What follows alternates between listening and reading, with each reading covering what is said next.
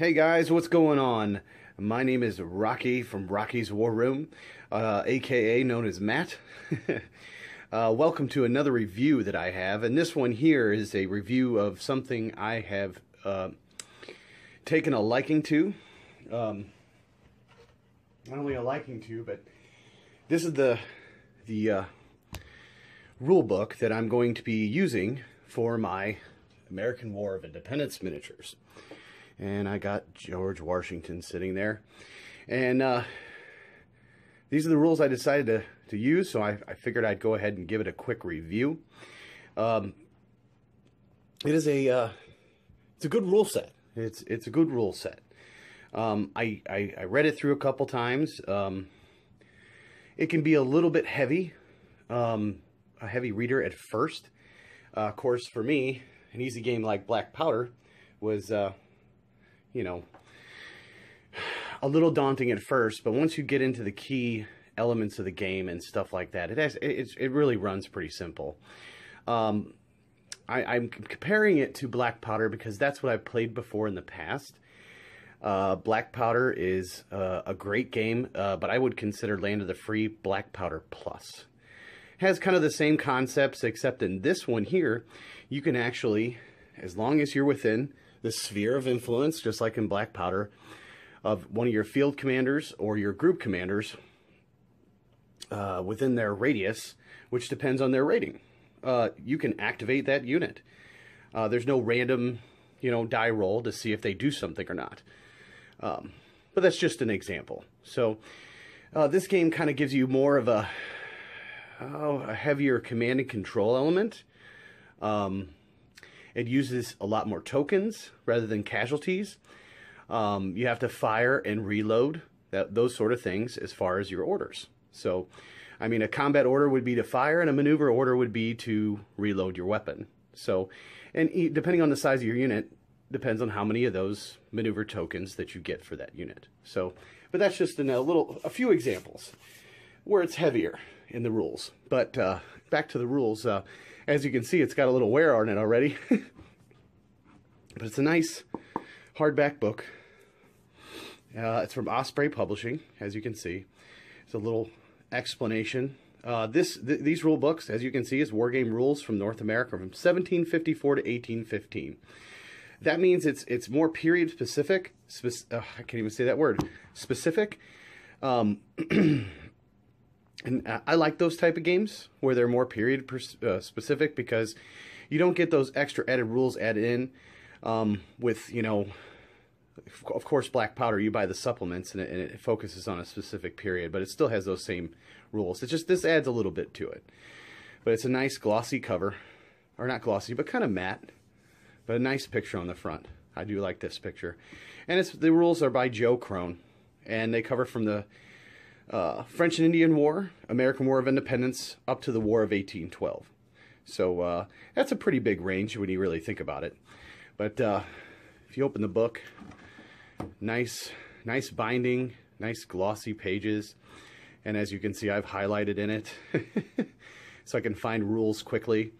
I'd say this game here, it requires a force organization. You don't really have to use it. It's just that's what they recommend based on their playtesting. But you need one overall force commander and 2 group commanders, and they don't cost any points. It's all, obviously they have a point system, but you can take whatever you want. It's up to the people, up to the players. But each one of these group commanders has to have 2 elements in it, and an element they call regiments elements in this game. And that might be off-putting because it might feel a little bit more like a game. But they call it an element because it can represent anything.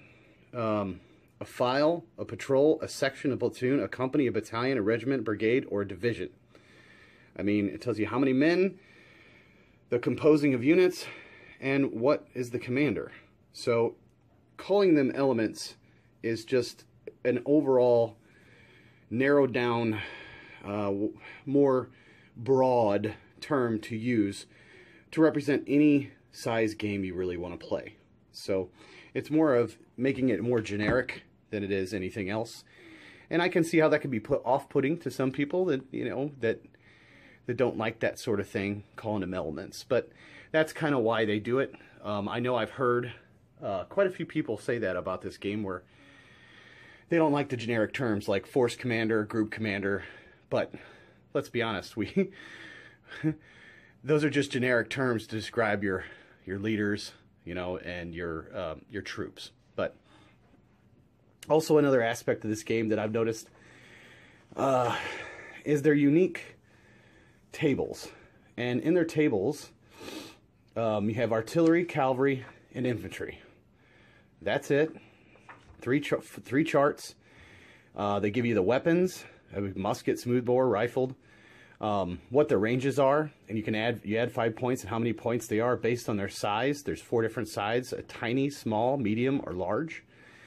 And a tiny element's about 1 to 3 stands with 2 to 6 miniatures. So the example they give in the picture there, 6 guys.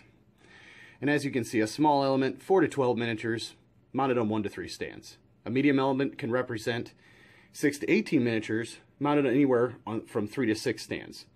Now that's that's it. And a large element obviously is 5 to 7 stands, representing about 10 to 30 miniatures. It's all how you want, however you want to base them. What they mean by stands is either the base that they're on, or let me see if I can get these guys over here. There's 1 stand, 2 stands, and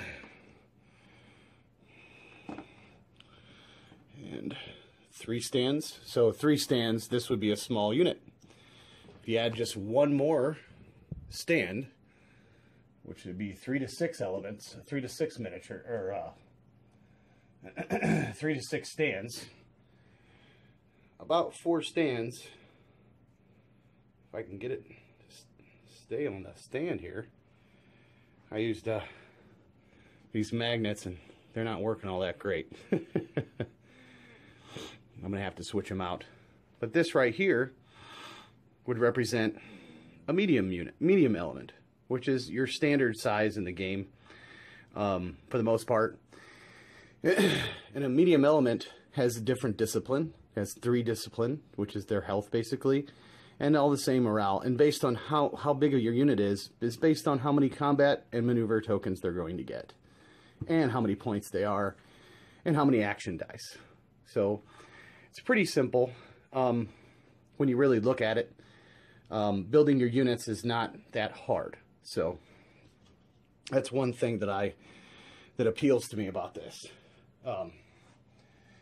Let me move these fellas out of the way here.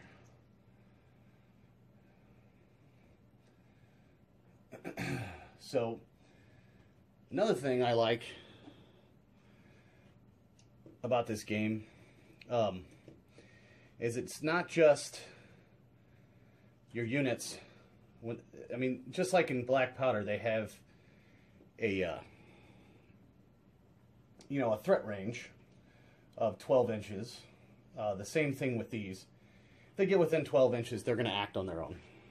You know, same type of deal. But what I like about this game, another aspect I like about this game, is it's very familiar to Black Powder. So if you've played Black Powder, which is, pretty much, it seems like a staple game for a lot of people, you should be able to pick this game up really easily. So, and one of the difference things about this game too is, as far as like, Black Powder is more focused on formations. This game is not focused on formations. It's got maybe 5, and one of them is the artillery, like limbered or unlimbered. And they considered open order a warband the same thing. March column, Indian file. And then they have single stand elements. You got battle line. You got open order, you got march column, and you got single stand elements and limbered and unlimbered artillery. Pretty simple. And if anybody's opened the Black Powder book, They have several formations. Doesn't necessarily mean that they all can use them based on their book, but they're not so focused on that. And movement is pretty easy. Movement is you spend one maneuver token, you move 6 inches or 3 inches. You spend another one, you move another 3 inches. If you want to move in for a charge, it's 6 inches, but you stop halfway through and you have certain things that you could do. You move halfway, you ask your opponent if he would like to react to the charge, and he says yes or no. So he can do one of several things. So there's more of a command and control aspect to this game, more flavor, more options that you can do with your units. And I have played a couple practice rounds of the melee combat because it actually was, probably I'd have to say it was the hardest thing to understand, why they would do certain things, or they had certain things available. But the way they have it in the book, they cover every situation, and I've played maybe 7 or 8 different melee combats for different situations, and it all makes sense. It's one of those type of games you got to play to kind of understand why they do what they do. So, but overall, it's really neat. They have generic, of course, they have generic scenarios that you can use for the game. Or you can do the historical, as they call them, refights. Tells you how many men per element that you're using, and gives you a nice little map and where everybody comes from, and kind of your layout, just like you would normally have. And like here's the Battle of Ticonderoga during the French and Indian War. Battle of Santa Fe. And then the American Revolution ones, they have Second Battle of Trenton. And they give you all the forces that were there. That's another thing I like about this is you have an attacker, you have a defender, and they give you every one that was there, every unit, every regiment that was there. So at that specific battle. And these are, as you can see, there's a lot of units represented in this game. And then they have something, if you want to play the actual battle size on some of these, they have on the big battles, they have extra the main body. So you don't have to, it says not used in the refight, but provided for complements for larger games. So you can play huge games with massive amounts. Like Brandywine, Germantown, Princeton, that's where I'll be starting. I will be starting in Princeton, more than likely, the first battle that I'm going to fight. The American forces, as you can see, there's a long list here of each regiment that was there. Same with the British. So, really neat book. And they also have some War of 1812. They have quite a few for the Guilford Courthouse, Cowpens, you know, for the American Revolution, and the Northwest Indian War. You just keep going, War of 1812.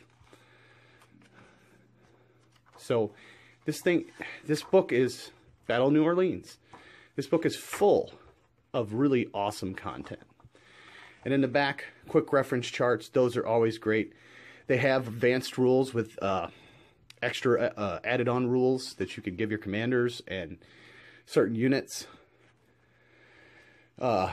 Same here. And then they have an order of battle, how things work. They name all the orders over here that you can do. Infantry orders, cavalry orders, artillery orders that you can give. That's always good to have. Of course, this game uses D6, which is good because we all have those. And then they give you a quick reference chart as far as your force commander and 2 group commanders. So you can write them down and write what their command points each turn. So, and your elements on the table. So they have good reference here. The way it works, though, at the beginning of a turn, each turn, you're going to roll up command points for each one of your commanders. And based on their rating, you'll roll up the force commander, the whole overall force commander's rating.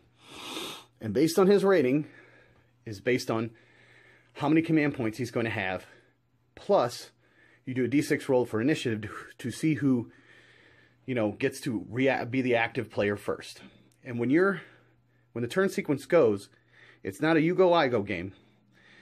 It's the active player will activate one group fully, like 4 regiments in that one group. He will activate that whole group, and then the next player will become the active player, and he will do a whole group, and then it'll go back and forth until all groups have been satisfied. And then, of course, the leaders will always move last. So if he's a high-rated leader, he'll move 18 inches. If he's a low-rated leader, he'll move 12. But that's to position them where all their units will be in their sphere of influence so they could be activated. So that's a unique thing. That's a, I guess, very short review, so I could get it out of my head and tell somebody of Land of the Free. I'm very impressed. I can see that there are going to be a couple things that I'm probably going to house rule that, you know, are not necessary, or if they are necessary, I don't know 100%. We'll use them for a little while, but I think I'm going to eventually have to house rule a couple things. No big deal. These games are designed that. It's just a set of rules to start with. It's always been told to me. It's a set of rules to start with. You can take them any way you want. And you can do with them whatever you want. Just like any rule set. It's not a set in stone set of rules. You got to follow the book. And that's what makes this fun. That's what makes this hobby fun. And I'm really impressed with Land of the Free. Joe Krone did a great job. I'm glad Osprey published it. I found this by accident. It was actually, it was online, and you could download it as a PDF. I think it was from Osprey, but, oh no, it wasn't. I was looking up for books on American Revolution, and when you Google it, it pops up, you know, books, and I looked at this, and I go, what in the heck is that? And I found it, and it was on Osprey, and I downloaded it and started reading it, and I immediately had to buy the book. So I was jostling between Black Powder and their Rebellion supplement, Land of the Free, and Muskets and Tomahawks. And Muskets and Tomahawks is a great game, but it's more skirmish-based, and I want something more grand tactical. And I found that I like the bigger, large-scale battles that I do the skirmishes, per se. But that's just personal choice. But anyway, that's all I have for you guys. I appreciate you watching this video. If you made it here, thank you very much. Please like, subscribe to my channel, tell a friend, leave me some comments. Any comments, all comments are welcome. I don't care how good or bad they are. But that's all I have for you. So from me to you, ta-ta!